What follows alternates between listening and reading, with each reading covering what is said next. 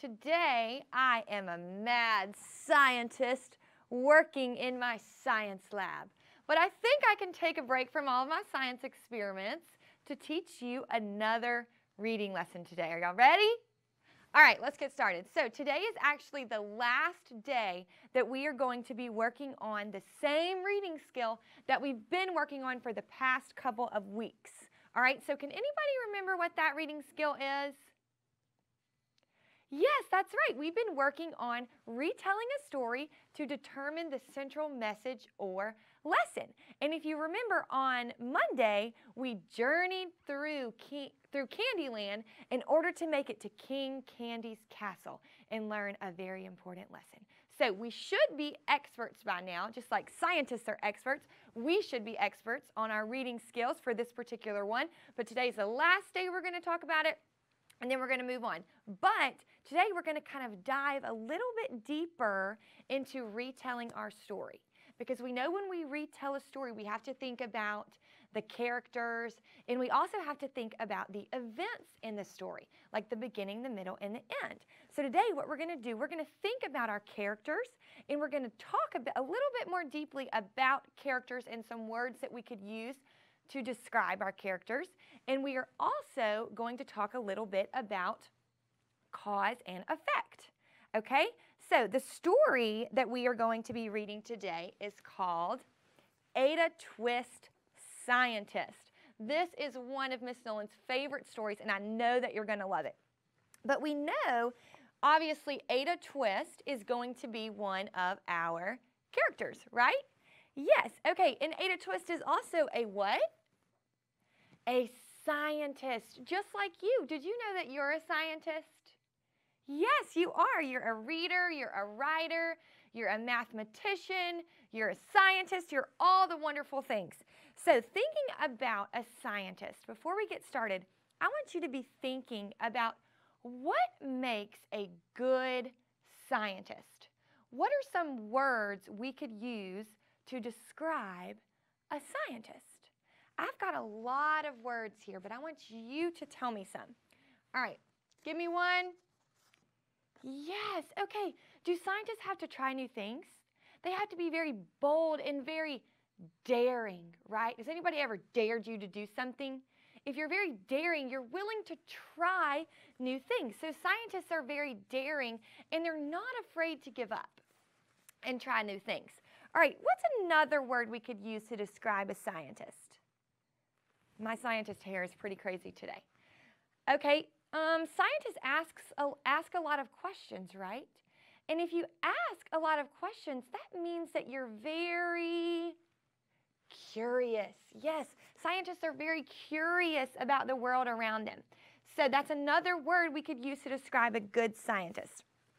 Okay, can you think of anything else? All right, what about creative? Scientists have to be creative in order to try new things. Kind of like artists, like when you're painting a picture or drawing a picture, you have to be very creative. Get that creative brain going. Okay, so daring, curious, creative. What about being a deep thinker? Is that important for a scientist? Yes, it is. Scientists are always thinking about their experiments and what happened and why it happened, and always trying to figure out more. So scientists are deep thinkers, okay? And just like you, scientists have to be very smart, just like you are. Yes, scientists have to be very smart in order to experiment and learn all that they can. All right, I've got a few more here. Has your teacher ever told you that you were a good problem solver? So typically when we think about being a problem solver, we think about math, right? But no, scientists are problem solvers. You are a problem solver. Sometimes scientists have problems with their experiments, and they've got to figure out what to do to solve the problem. Okay, I got two more here. Imaginative. Scientists have to be very imaginative, have a really good imagination. Okay, oops, actually I have three more. You have to be able to count to be a scientist too. All right, scientists have to be passionate. Do you know what it means to be passionate? If you're really passionate about something, just like Miss Nolan is super passionate about her job, I love being a teacher, scientists have to be very passionate about what they do. It's when you really love something, you're passionate about it. All right, and last one, scientists have to be questioners. I think I got a hair from my mouth. Scientists have to be questioners, always asking questions, which we're really going to notice this in our story today because Ada Twist asks a lot of questions, okay? All right, so remember how good readers have to be thinking before, during, and after they read a story. So let's check that off our list. We were doing some thinking before we even started reading our story. We were thinking about some ways that we could describe a scientist, okay? So now, as I'm reading, Miss Nolan's going to ask you a couple of questions to get you thinking during our story, and then after we read, we're going to talk a little bit about some cause and effect relationships. I'm sure your teachers have taught you a little bit about cause and effect before, but remember, when we're retelling a story, we have to think about those events in the story. And sometimes we can do that with a little bit of cause and effect. All right, so the story we are going to be reading today is called Ada Twist Scientist by Andrea Beatty, illustrated by David Roberts. I think you're really going to like this one. But be thinking about if all of these words that we used, do these describe Ada? Let's find out. Ada Marie said not a word till the day she turned 3. She bounced in her crib and looked all around, observing the world, but not making a sound. She learned how to climb and made her big break with a trail of chaos left in her wake. She ran through the day, chasing each sound in sight, and didn't slow down till she conked out at night. So she's 3 years old, and she hasn't even spoken a word yet. But it looks like she's good at making messes, doesn't it? Chaos. Her parents were frazzled, but tried not to freak as Ada grew bigger and still did not speak. Clearly, young Ada, with lots in her head, would have something to say when it ought to be said. So her parents are like, why is she not speaking? They're kind of freaking out, aren't they? Yeah. That's just what happened when Ada turned 3.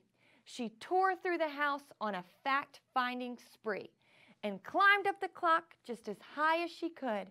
Her parents yelled, "Stop!" as all good parents would. Ada's chin quivered, but she did not cry. She took a deep breath and she simply asked, "Why?" So what was her first word? Why? That was a question. Do scientists ask a lot of questions? Yes, they do. Why does it tick and why does it talk? Why don't we call it a granddaughter clock? Why are there pointy things stuck to a rose? Why are there hairs up inside of your nose? She started with why and then what, how, and when. By bedtime, she came back to why once again. She drifted to sleep as her dazed parents smiled at the curious thoughts of their curious child who wanted to know what the world was about. They kissed her and whispered, "You'll figure it out." So I saw the word curious twice on that, okay? Wasn't curious a word we could use to describe a scientist? Yes, it was. Her parents kept up with their high-flying kid, whose questions and chaos both grew as she did. Why? What? How? When? Why? What is it for? Will it be the same? Why want it? What does it say? Look at all those questions. She has a lot of questions. And in order to figure something out, we have to do what? Ask a question. Yeah. Even Miss Greer found her hands were quite full when young Ada's chaos wreaked havoc at school. But this much was clear about Miss Ada Twist. She had all the traits of a great scientist. Look at them. They're doing science experiments. Fun, fun, fun. Ada was busy that first day of spring, testing the sounds that made mockingbirds sing, when a horrible stench whacked her right in the nose. A pungent aroma that curled up her toes. "Zowie!" said Ada, which got her to thinking, what is the source of that terrible stinking? How does a nose know when there's something to smell? And does it still stink if there's no nose to tell? She rattled off questions and tapped on her chin. She'd start at the start where she ought to begin. A mystery, a riddle, a puzzle, a quest. This was the moment that Ada loved best. Why do you think she loved this moment so much? Because what was she going to get to do? She was going to get to try to figure something out, just like scientists like to do. Ada did some research to learn all she could of smelling smells, both the stinky and good. One hypothesis Ada thought could be true. Okay, I'm going to stop right there. A hypothesis is just like a guess. Have y'all ever heard that word? Hypothesis? Say it with me. Hypothesis? Yes, that's a guess. So one guess Ada thought could be true. The terrible stink came from Dad's cabbage stew. She tested and tested, but soon Ada knew it was time to come up with hypothesis 2. Why do you think she had to come up with another guess? Yeah, so clearly the smell wasn't. She tested Dad's cabbage stew. She thought that could be the problem, but it wasn't. So she's got to try again. Then, zowie! The stink struck again, just like that. Hypothesis 2. It's caused by the cat. The cat couldn't make such a stink on its own. It needed perfume and some fancy cologne. So young Ada tested. The test was a flop. She started again, but her parents yelled, "Stop! What is Ada about to do with the cat? Put it in the washing machine. You can't do that." Ada Marie, to the thinking chair, now. By the time we count 3. Enough, said her mother. That's it, said her dad. Her parents were frustrated, frazzled, and mad. Why? Ada questioned. Her mother said, no. What? Ada wondered. Her father said, go. You've ruined our supper. You've made the cat stink. Enough with your questions. Now sit there and think. She looked at her parents. Her heart turned to goo. Poor Ada Twist didn't know what to do. So her parents had had enough of all of Ada's experiments. She sat all alone by herself in the hall, and Ada once more could say nothing at all. So she's in trouble. And so Ada sat, and she sat, and she sat. And she thought about science and Stu and the cat, and how her experiments made such a big mess. Does it have to be so? Is that part of success? Are messes a problem? And while she was thinking, what was the source of that terrible stinking? Ada Marie did what scientists do.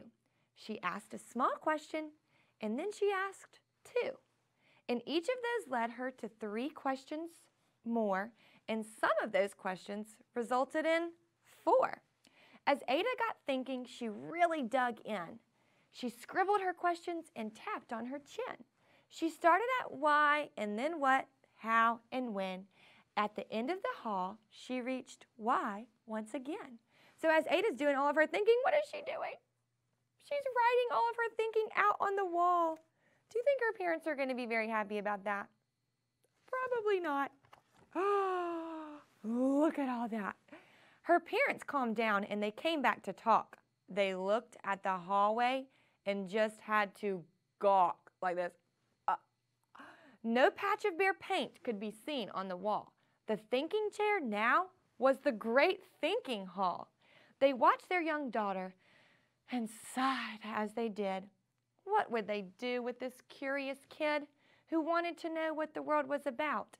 They smiled and whispered, "We'll figure it out."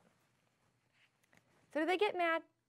No, they're thinking, you know what? Maybe we should encourage our little scientist of a daughter. And that's what they did, because that's what you do when your kid has a passion and heart that is true. They remade their world. Now they're all in the act of helping young Ada sort fiction from fact.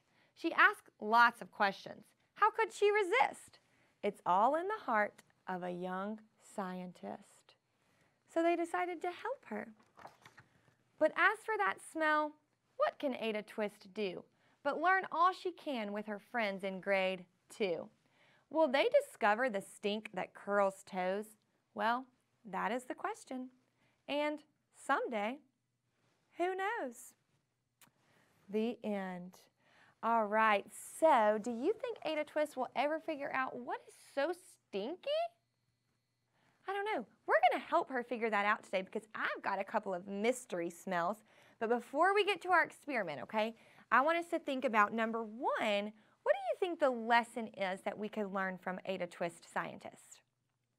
Remember, we've been talking about that, being able to figure out what the author is trying to teach us. So what do you think? Yeah, maybe the author is trying to teach us that it's okay to be passionate about something. Kid, you're supposed to be curious. You're supposed to be creative. Get out there and use your imagination.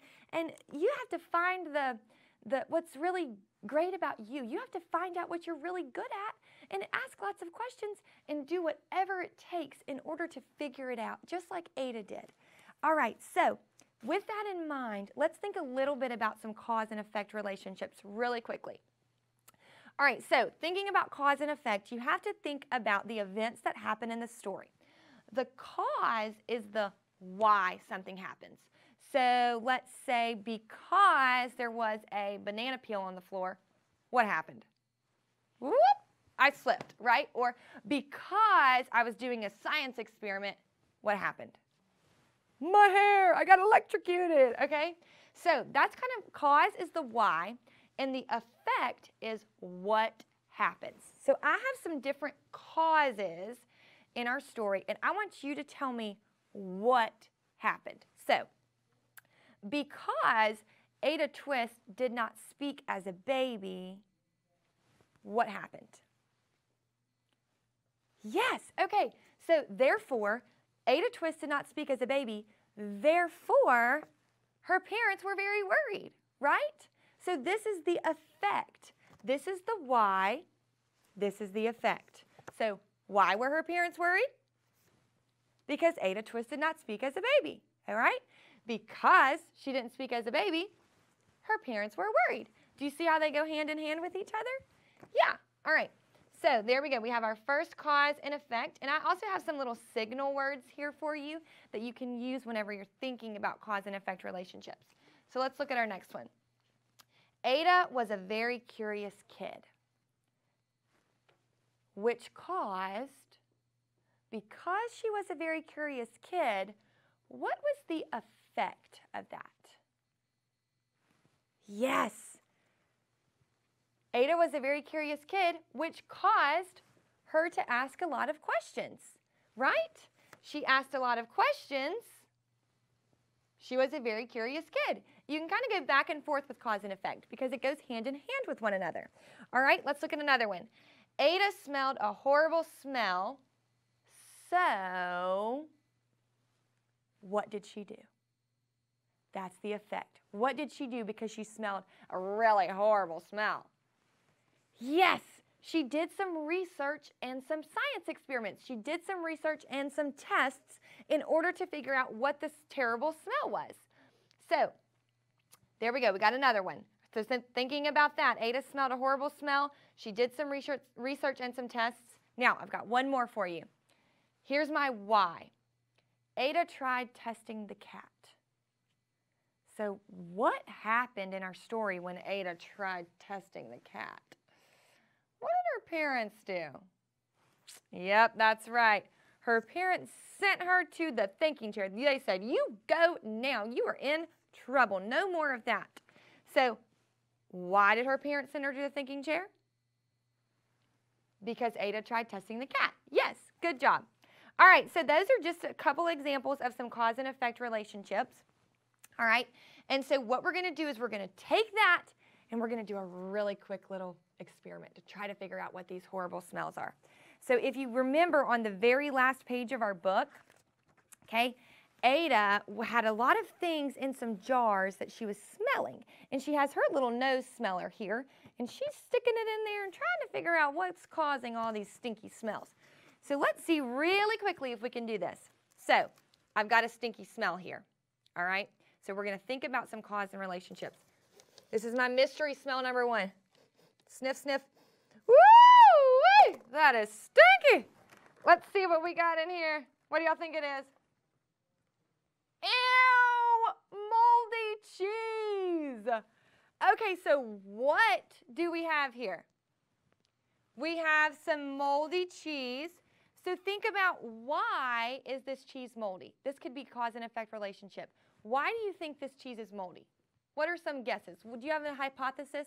Do you have a guess of why this cheese is moldy? Woo-wee! Yucky, yucky. Okay, maybe the cheese wasn't in the fridge. Maybe it was left out for far too long. So, because the cheese wasn't in the fridge, what happened? It got some mold. Let's do another one real quick. All right, another little smell. Mystery smell number 2. Woo! Yucky, mucky. That one's sticky. All right, let's see what we got. Oh, I don't want to touch it. I don't want to touch it. What do y'all think? What do y'all think? Oh, my goodness. Ew! A rotten banana. Yuck. All right, so what happened to this banana? It's rotten. That's right. Why do you think the banana is rotten? What are some guesses? Yes, okay, it's rotten because maybe the banana was in the garbage can. Maybe it was in the garbage can and someone took it out of the dumpster, and that's why it's rotten. One more. All right, mystery smell number 3. Let's go for it. Oh, I'm like, whoa, my goodness, this is making my hair stand up. All right, let's see what we got. Oh, it's a smelly sock. Ew, look at that. Pee-ew. All right, so the sock, what happened? The sock is really smelly, right? All right, the sock is smelly. So why do you think our sock is smelly? What could be a possible cause for our sock being smelly? Yes, good. Maybe the socks got wet. Maybe you were playing outside, you were playing a sport, and your feet got soaking wet, so your sock got smelly, okay? All right, so there you have it, folks. All right, so what we did today, let's kind of just recap really quickly. We went over our characters, words that we could use to describe our characters. We talked a little bit more about a lesson that we can learn from our story. That was our big skill for the last couple of weeks. But we also took that and we really broke it down, and we also talked about some of the events in our story and the cause and effect relationships. And look, my mustache is falling off. Earlier I was doing a science experiment and I burned my mustache a little. So anyways, so yes, we also did an science experiment to relate our cause and effect. All right, so Monday we're going to start a brand new skill, and I want to know who likes dinosaurs. Do you like dinosaurs? All right, well, I will see you on Monday. Make sure you're reading over the weekend. All right, bye, friends.